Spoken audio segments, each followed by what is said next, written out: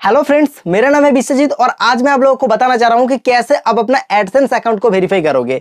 देख लो फ्रेंड्स, मेरे पास आ गया है एडसेंस पिन का लेटर। अच्छे से देख लो, ठीक है। तो एडसेंस पिन का लेटर के लिए सभी यूट्यूबर इंतजार करता है, क्योंकि ये बहुत सारे लोगों के पास एक सपना रहता है कि यार एडसेंस मतलब कि पूरे गूगल से आपके घर पे आएगा लेटर। यूट्यूब का जो मुंबई का ऑफिस है तो उधर से आता है ये लेटर और ये अभी आ गया है मेरे पूरे घर पे। तो इसको अभी मैं वेरीफाई करूंगा। हालांकि मेरा जो फर्स्ट चैनल का नाम है बी ट्रिक, तो उस पर तो ऑलरेडी मैं वेरीफाई कर चुका हूं और उसे हर महीने मुझे पेमेंट रिसीव भी होता है। लेकिन ये जो आज आप जिस चैनल पे वीडियो देख रहे हो, इस चैनल के लिए भी मेरा एडसेंस अप्रूवल आ गया, पूरा पिन भी आ गया।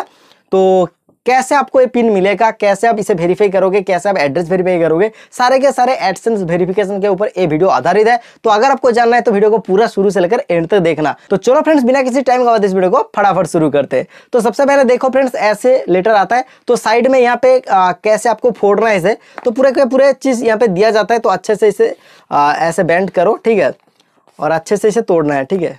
ये देखो, इसे अच्छे से तोड़ना है क्योंकि इसके अंदर ही रहता है पिन, तो अच्छे से तोड़ो। अच्छे से तोड़ने के बाद फ्रेंड्स देखो कुछ इस टाइप का होगा। अच्छा, ये साइड भी आपको तोड़ना पड़ेगा। देखो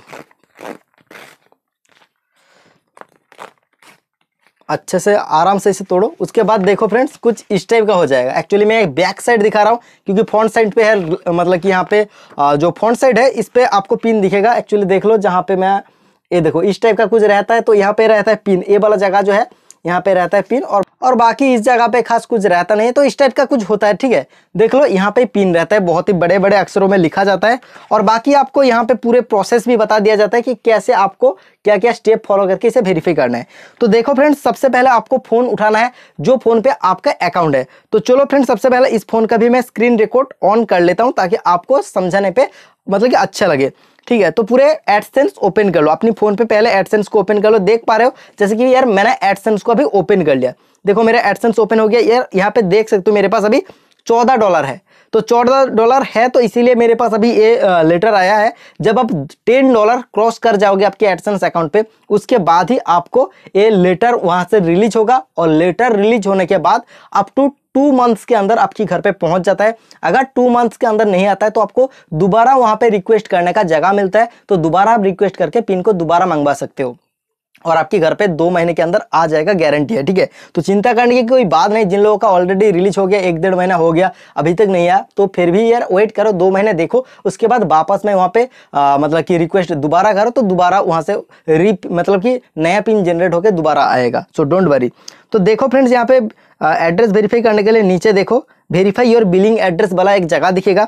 तो यहाँ पे आपको वेरीफाई वाला एक बटन दिखेगा। देखो, तो यहाँ पे आपको करना पड़ेगा क्लिक। तो जैसे ही क्लिक करोगे योर पिन, तो यहाँ पे पिन डालना पड़ेगा। तो यहाँ पे जो पिन है वो पिन हमें यहाँ पे डालना पड़ेगा। तो चलो फ्रेंड्स, मैं यहाँ पे पिन डाल देता हूँ। तो गाइस देख लो, मैंने फाइनली यहाँ पे देखो पिन एंटर कर दिया। लेकिन आपको जो बोला था ना कि रिसेंट पिन का भी ऑप्शन रहता है। अगर आपको मतलब कि 2 महीना हो जाता है फिर भी नहीं मिलता है, तो यहाँ पे देखो रिसेंट पिन का ऑप्शन रहता है। तो रिसेंट पिन आप कर सकते हो, लेकिन ये रिसेंट पिन ना करके थोड़ा सा इधर उधर मतलब कि खबर लेना ही बेहतर रहेगा। क्योंकि आप अगर थोड़ा सा जाके पोस्ट ऑफिस पे चक्कर लगाओगे तो जैसे आपका नाम पे कुछ लेटर वगैरह आएगा तो वो बहुत जल्दी दे जाएगा। लेकिन यार प्रॉब्लम यही होता है कि पोस्ट ऑफिस वालों को आपका एड्रेस या फिर आपका मतलब कि ऐसे कुछ लेटर आ सकते हैं, इस टाइप का कुछ पता नहीं रहता है। तो जिसकी वजह से होता क्या है, काफी सारे टाइम वो वापस में मतलब कि दे देते हैं। जैसे कि मेरा भी हुआ था।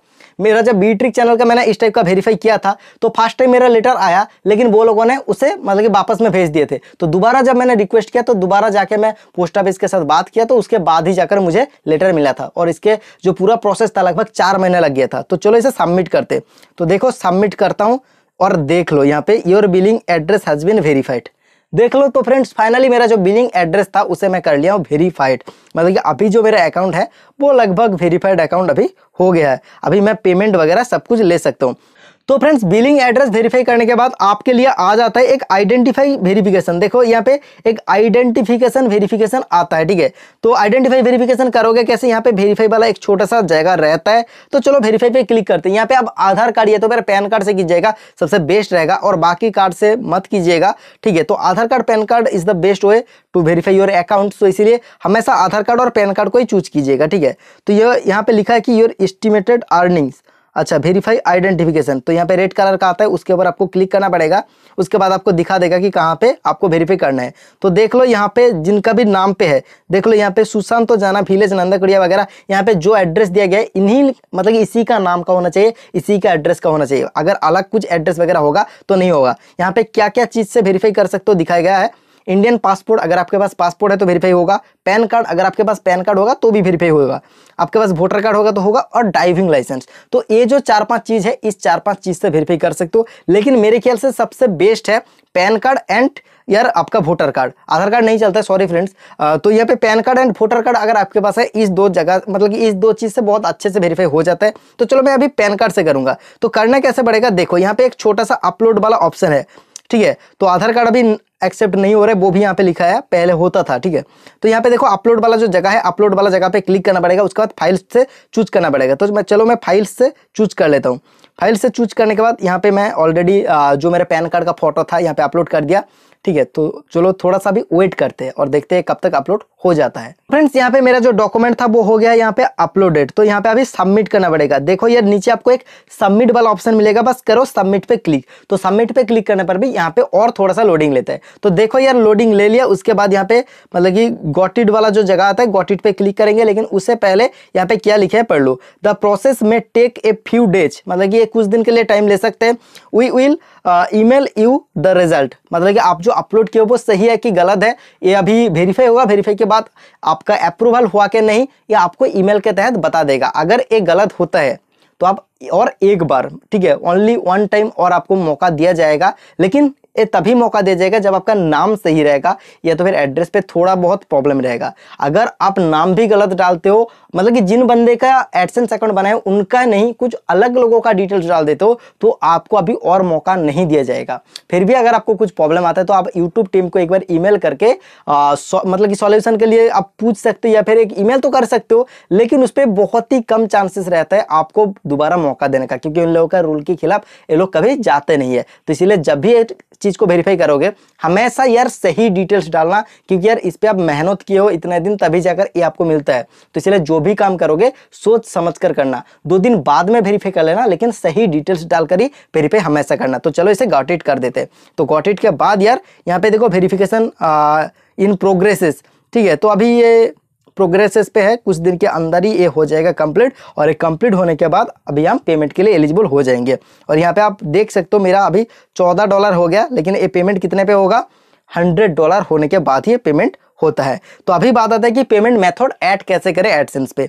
तो यहाँ पे देखो थोड़ा सा स्क्रॉल डाउन करने के बाद ऐड पेमेंट मेथड वाला एक जगह रहेगा, हाउ यू गेट पेड। ये जब आपका अकाउंट पे $10 के ऊपर का बैलेंस हो जाएगा तभी जाकर आपको ये मौका दिया जाएगा।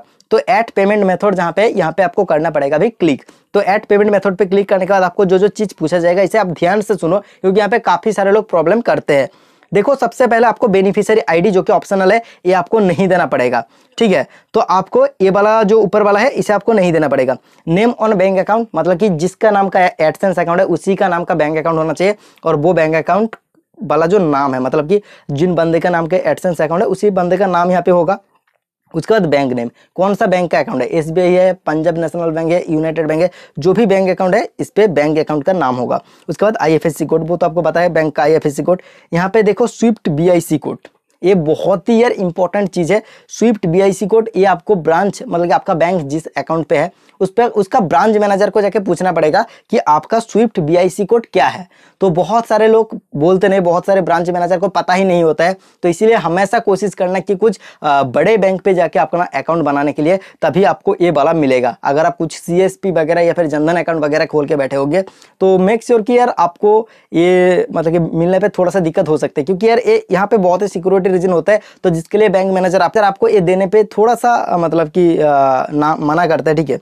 उसके बाद है अकाउंट नंबर, तो यहाँ पे आपका बैंक का जो भी अकाउंट नंबर रहता है वो यहाँ पे डाल दीजिएगा, ठीक है। और री एंटर अकाउंट नंबर, तो दोबारा वही अकाउंट नंबर। और बाकी ये जो दोनों चीज़ है इसको नहीं देना पड़ेगा। ये जो 2 चीज़ है इसको आप नहीं दोगे तो भी चलेगा, बाकी आपको यहाँ पे सेव करना है। जैसे ही सेव करोगे ये हो जाएगा। और सेव किया हुआ बैंक अकाउंट का आप चाहो तो चेंज और एक बार कर सकते हो, लेकिन ज़्यादा बार आपको यहाँ पे भी मौका नहीं मिलते।